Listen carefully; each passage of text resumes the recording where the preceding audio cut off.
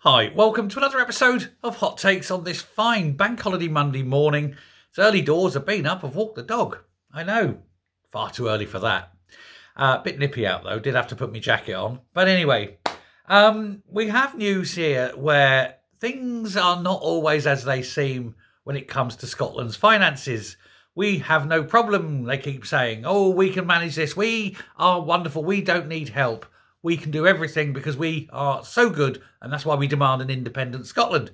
This is all the sort of thing the SNP push. However, it's been revealed that they are dipping into just about every fund of non-essential money to try and fund pay rises for the public sector. Pay rises that are only coming about because of the weakness of the Labour Party at Westminster and the weakness of the SNP in Scotland, where they've overfunded some groups and all the others are thinking, me too.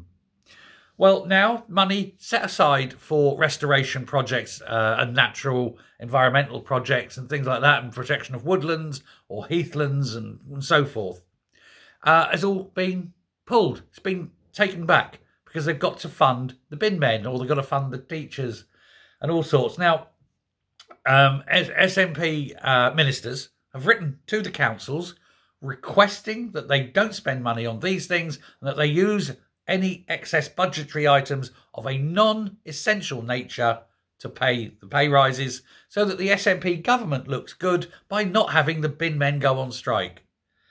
And you know, this particular pot of money is used for local issues, for natural situations, tree planting, cleaning of canals, that sort of thing.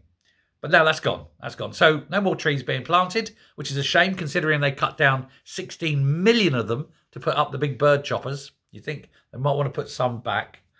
And now all the biodiversity will die. All the canals will turn into shit-filled sewers, open sewers, all this sort of thing, just so that the bin men can have a little pay rise. And that's before the teachers go, oh, me too.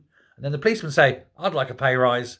And the office workers are like, oh, I'm finding it a bit hard to make ends meet. Can we have a pay rise too?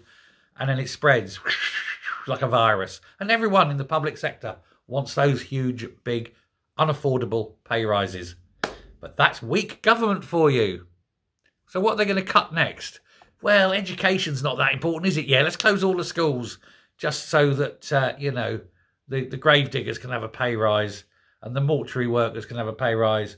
Oh, and I'm sure there's a typist in an office somewhere in Clackmannanshire that needs to have an extra 53% pay rise and so forth. Well, then what? Oh, well, hospitals, they're a bit overrated, aren't they? What a way to run a country. Anyway, I'll stop there before I get angry. Thanks a lot. Take care. Good start to the day. Enjoy it. If there's any sun where you are, have a good day. It's bank holiday, so I wouldn't hold your breath. Bye.